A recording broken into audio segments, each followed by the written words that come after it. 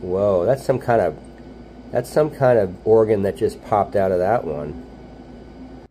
Hey friends, recently I've been getting into growing a planted tank. There's some Java fern down there. Java fern window love variety and some pond snails.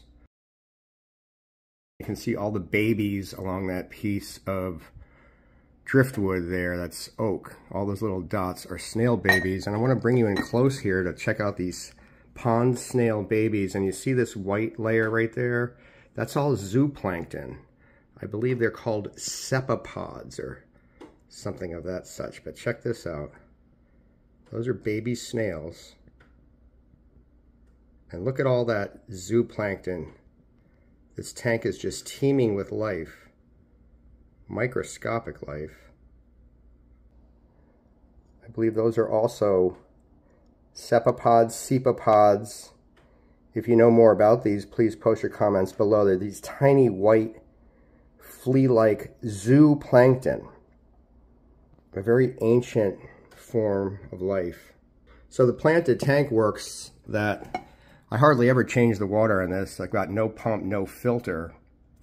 And the algae that was covering this tank here, only this 1 gallon bowl, the snails eradicated all the algae within 1 week. Just a couple snails. I mean, that piece of driftwood was covered in algae, green algae.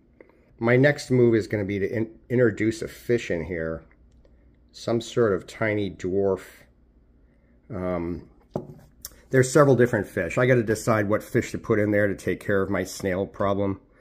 So if you're doing this planted tank hobby yourself, please post your comments how I could do that. I also have a jar here. It's about half-gallon mason jar.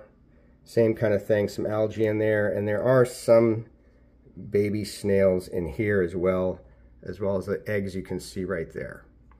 So that's kind of a way station for trying to move some of these into another place here until I find the proper fish to munch on these things.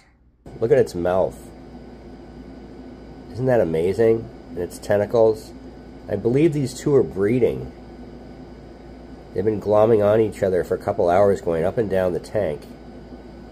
Check that out, man. That mouth organ constantly moving up and down the tank, eating the algae. I'll move the jeweler's loop away. See what they look like just with the bare eye. Yeah, I could not have made out that mouth though without the jeweler's loop. You can really dial in here and observe these animals.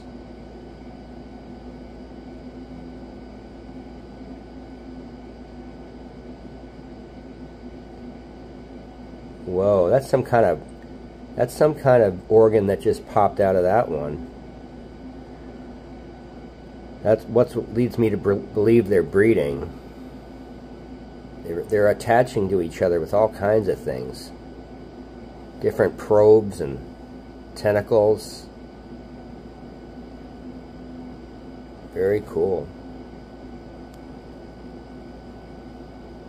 See that probe right there?